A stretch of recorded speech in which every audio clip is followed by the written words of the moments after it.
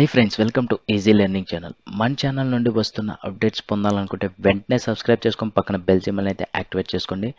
Late చేయకుండా వీడియోలోకి అయితే వెళ్ళిపోదాం. ఈ వీడియోలో మనము spring boot framework tutorial part 3 అనేది అయితే చేస్తున్నాము.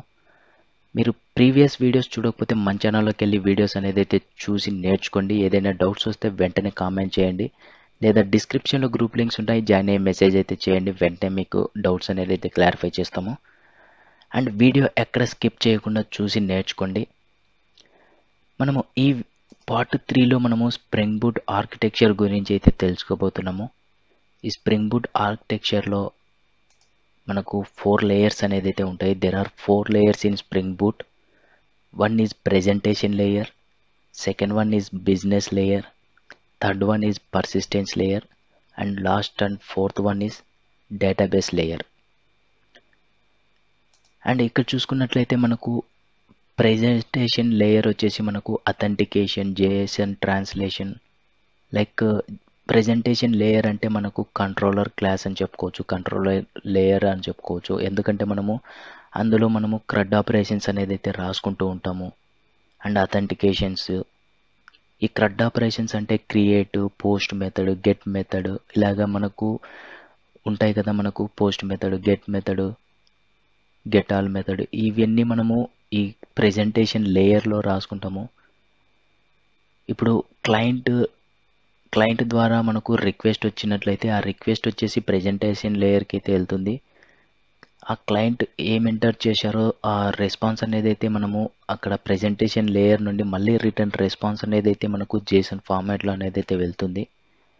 అండ్ బిజినెస్ లేయర్ వచ్చేసి మనకు బిజినెస్ లాజిక్స్ అనేది అయితే రాసుకుంటూ ఉంటాము. వ్యాలిడేషన్స్, అథరైజేషను, ఇవన్నీ మనము బిజినెస్ లేయర్స్లో రాసుకుంటూ ఉంటాము. ఫస్ట్ ప్రెజెంటేషన్ లేయర్ నుండి బిజినెస్ లేయర్కి వెళ్తుంది. బిజినెస్ లేయర్ నుండి persistence layer. Persistence layer means storage logic. అంటే బిజినెస్ లేయర్స్ నుండి మనకు స్టోరేజ్ అంటే డేటాబేస్కి కనెక్షన్, డేటాబేస్లో స్టోర్ అవ్వడానికి ఆ పర్సిస్టెన్స్ లేయర్ అనేది అయితే వర్క్ అవుతుంది. లాస్ట్ వన్ వచ్చేసి డేటాబేస్ లేయర్. యాక్చువల్ డేటాబేస్ మనకు డేటాబేస్లో స్టోర్ కావడం కానీ డేటా, లేదా డేటాబేస్లో ఉన్న డేటాని రిట్రైవ్ చేసుకోవడం కానీ, డిలీట్ చేయడం కానీ, అప్డేట్ చేయడం కానీ, ఇవన్నీ మనకు ఈ 4 ప్రెజెంటేషన్ లేయర్లో మనకు స్ప్రింగ్ బూట్ ఆర్కిటెక్చర్ అని చెప్పుకోవచ్చు. ఇందులో ఈ లేయర్స్లో వర్క్ అవుతూ ఉంటుంది. ప్రెజెంటేషన్ లేయర్ నుండి బిజినెస్ లేయర్, బిజినెస్ లేయర్ నుండి పర్సిస్టెన్స్ లేయర్, పర్సిస్టెన్స్ లేయర్ నుంచి డేటాబేస్, మళ్ళీ రెస్పాన్స్ వచ్చేసి డేటాబేస్ లేయర్ నుంచి పర్సిస్టెన్స్ లేయర్, పర్సిస్టెన్స్ లేయర్ నుంచి బిజినెస్ లేయర్, బిజినెస్ లేయర్ నుండి ప్రెజెంటేషన్ లేయర్. ఈ 4 లేయర్స్ అనేది ఈ విధంగా అయితే వర్క్ అవుతూ ఉంటుంది. ఈ పర్సిస్టెన్స్ లేయర్ అంటే ఏంటి, బిజినెస్ లేయర్ అంటే ఏంటి తెలుసుకుందాము ఇప్పుడు. ప్రెజెంటేషన్ లేయర్ అంటే the presentation layer handles the HTTP request, translates the JSON parameter to an object, authenticates the request, and transfer it to the business layer. In short, it consists of views, the front end part. చెప్పాను కదా, మనము ఒక client అనే అతను ఏదైనా request చేసినట్లయితే application, web application నుండి request చేసినట్లయితే ఫ్రంట్ ఎండ్ ద్వారా నుండి ఆ రిక్వెస్ట్ అనేది మనకు ప్రెజెంటేషన్ లేయర్కి అయితే వెళ్తుంది. అది ఎలాగంటే హెచ్టిటిపి రిక్వెస్ట్ ప్రాసెస్లో అయితే వెళ్తుంది.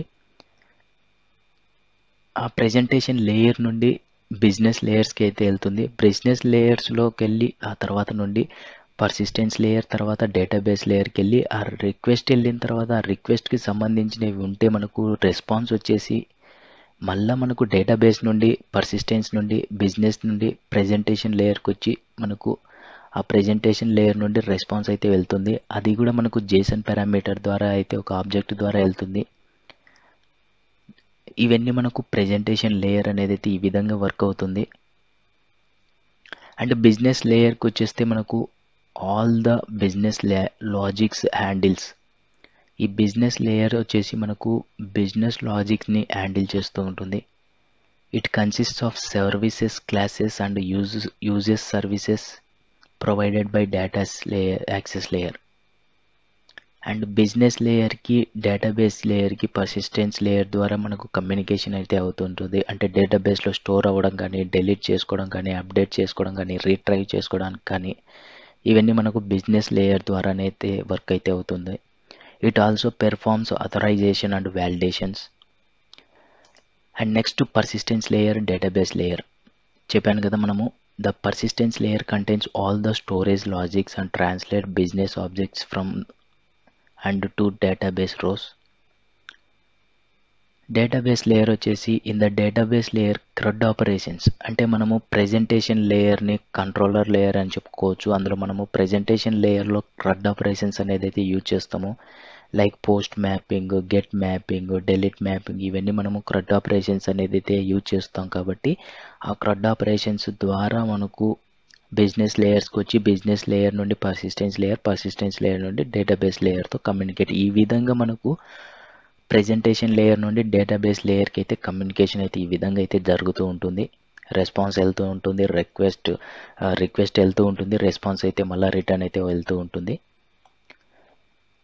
అండ్ నెక్స్ట్ మనకు స్ప్రింగ్ బూట్ ఫ్లో ఆర్కిటెక్చర్ చూసుకున్నట్లయితే చెప్పాను కదా, మనకు క్లయింట్స్ ఎవరైనా కానీ ఒక అప్లికేషన్ నుండి HTTPS రిక్వెస్ట్ వెళ్తే ఫస్ట్ మనకు కంట్రోలర్ క్లాసెస్కి అయితే వెళ్తూ ఉంటుంది. మనకి ఇక్కడ కంట్రోలర్ క్లాస్ వచ్చేసి మనకు ప్రెజెంటేషన్ లేయర్ అని చెప్పుకోవచ్చు. ప్రెజెంటేషన్ లేయర్ నుండి బిజినెస్ లేయర్ అని చెప్పుకోవచ్చు. బిజినెస్ లేయర్ అంటే నథింగ్ బట్ సర్వీస్ లేయర్ అని చెప్పుకోవచ్చు. మనకు ఈ సర్వీస్ లేయర్స్కి మనకు బిజినెస్ లాజిక్స్ అనేది అయితే రాసుకోవాలి. కాబట్టి మనము CRUD ఆపరేషన్స్ ఇక్కడ కంట్రోలర్ నుండి CRUD ఆపరేషన్స్ రాసుకొని మనము బిజినెస్ సర్వీస్ లేయర్కి వెళ్తుంది. కాబట్టి మనకు ఒక రిపాజిటరీ క్లాసెస్ అనేది అయితే రాసుకొని దాన్ని ఎక్స్టెండ్ చేసుకొని CRUD సర్వీసెస్ అనేది అయితే రాసుకోవాలి. ఎందుకంటే ఆ రిపాజిటరీస్లో మనకు కొన్ని మెథడ్స్ అనేది అయితే ఉంటాయి. ఆ మెథడ్స్ ద్వారా మనము ఈ సర్వీస్ లేయర్స్ కానీ ఆర్ బిజినెస్ లేయర్లో కానీ లాజిక్స్ అంటే బిజినెస్ లాజిక్స్ రాసుకుంటాం కదా, ఆ బిజినెస్ లాజిక్స్ ఏ విధంగా రాసుకుంటాం అంటే ఆ రిపాజిటరీలో ఉన్న మెథడ్స్ని యూజ్ చేసుకొని మనము ఈ బిజినెస్ లాజిక్స్ అనేది అయితే రాసుకుంటూ ఉంటాము.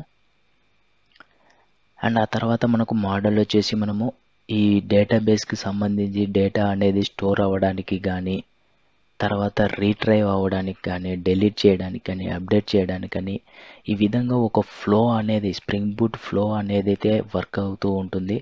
Client to controller, controller to database. మనం ఆల్రెడీ లేయర్స్ అనేది అయితే తెలుసుకున్నాము. అదే మనకు ఇంకా ఇన్ డీటెయిల్గా స్ప్రింగ్ బూట్ ఫ్లో ఆర్కిటెక్చర్ చూసినట్లయితే మనకు క్లయింట్ ద్వారా HTTP రిక్వెస్ట్ అనేది అయితే వెళ్తూ ఉంటుంది. ఫస్ట్ మనకు ప్రెజెంటేషన్ లేయర్ కానీ కంట్రోలర్ కానీ వెళ్తుంది. మనకు ప్రెజెంటేషన్ లేయర్ అన్నా కంట్రోలర్ లేయర్ అన్నా రెండు ఒకటే. ఈ రిక్వెస్ట్ అనేది అయితే మనకు ఈ ఫస్ట్ లేయర్కి అనేది అయితే వెళ్తుంది, ప్రెజెంటేషన్ లేయర్కి. తర్వాత బిజినెస్ లేయర్, తర్వాత పర్సిస్టెన్స్ లేయర్, తర్వాత డేటాబేస్. ఈ రిక్వెస్ట్ వెళ్ళిన తర్వాత ఆ రిక్వెస్ట్ క్లయింట్ ఏ రిక్వెస్ట్ అయితే ఎంటర్ చేశాడో, క్లయింట్ ఏ రిక్వెస్ట్ అయితే కావాలనుకుంటున్నారో ఆ క్లయింట్కి సంబంధించినది రెస్పాన్స్ అనేది అయితే మళ్ళీ రిటర్న్ అనేది అయితే వస్తుంది database to controller, controller to క్లయింట్కి. ఈ విధంగా మనకు స్ప్రింగ్ బూట్ ఫ్లో అనేది అయితే జరుగుతూ ఉంటుంది. ఇక్కడ చూసుకున్నట్లయితే కొన్ని పాయింట్స్ చూసుకున్నట్లయితే the architecture of Spring Boot is the same as the architecture of Spring MVC except for one thing. మనకు స్ప్రింగ్ బూట్ ఎలా ఉంటుందో స్ప్రింగ్ ఫ్రేమ్వర్క్, స్ప్రింగ్ MVC కూడా మనకు ఉంది. Architecture same architecture except for one thing, there is no need for Dove and Dove implementation classes in spring boot. మనము spring boot అప్లికేషన్లో ఎటువంటి Dove classes కానీ డవ్ ఇంప్లిమెంటేషన్ క్లాసెస్ కానీ ఎటువంటిది use చేయము. అదే స్ప్రింగ్ MVC ఆర్కిటెక్చర్కి వచ్చేసినట్లయితే అందులో మనము Dove classes and Dove implementation అనేది అయితే చేస్తూ ఉంటాము. ఇదొకటే మనకు spring boot అప్లికేషన్కి spring MVC అప్లికేషన్కి differences అని చెప్పుకోవచ్చు. ఇంకా కొన్ని డిఫరెన్సెస్ ఉంటాయి, అవి మనం నెక్స్ట్ వీడియోస్లో తెలుసుకుందాము. అండ్ థర్డ్ పాయింట్ వచ్చేసి creates a data access layer and performs CRUD operations. మనం ఆల్రెడీ తెలుసుకున్నాము, కంట్రోలర్లో CRUD ఆపరేషన్స్ రాసుకుంటాం కాబట్టి ఆ కంట్రోలర్లో టు డేటాబేస్కి కమ్యూనికేట్ అవ్వాలి కాబట్టి బిజినెస్ లేయర్, పర్సిస్టెన్స్ లేయర్స్ ద్వారా కమ్యూనికేట్ అయితే అవుతూ ఉంటుంది.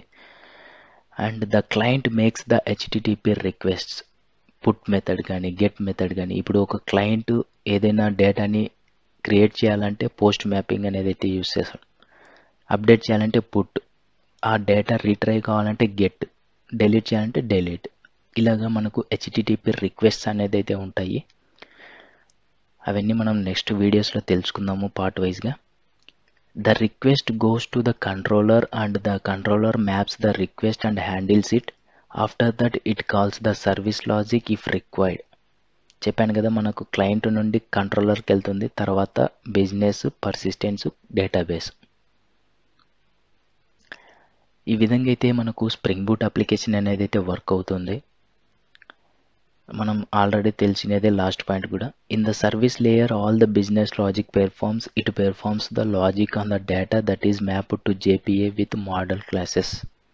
Spring boot data JPA use చేసి మనము డేటాబేస్కి మేనేజ్మెంట్ అయితే చేస్తూ ఉంటాము, లైక్ కమ్యూనికేషన్ అనేది అయితే జరుగుతూ ఉంటుంది.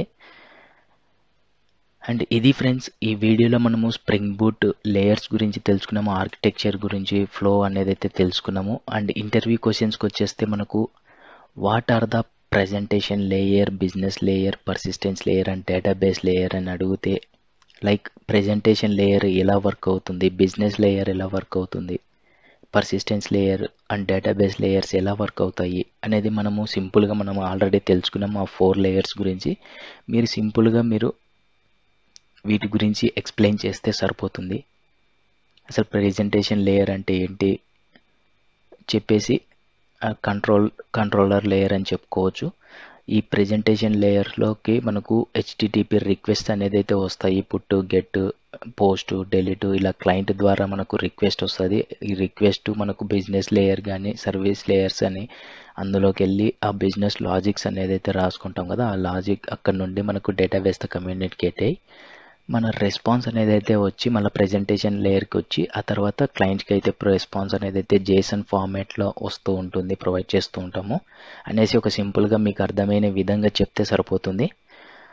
అండ్ ఇంకా మీకు ఈ వీడియోలో ఏదైనా డౌట్స్ ఉంటే కామెంట్ చేయండి, లేదా డిస్క్రిప్షన్లో గ్రూప్ లింక్స్ ఉన్నాయి, జాయిన్ అయ్యి మెసేజ్ అయితే చేయండి, వెంటనే రిప్లై అయితే ఇస్తాను, మీ డౌట్స్ అనేది అయితే క్లారిఫై చేస్తాను. అండ్ మన ఛానల్ నుండి వస్తున్న వీడియోస్ మిస్ అవ్వకుండా చూసి నేర్చుకోవాలనుకుంటే వెంటనే సబ్స్క్రైబ్ చేసుకొని పక్కన బెల్ సింబల్ అయితే యాక్టివేట్ చేసుకోండి.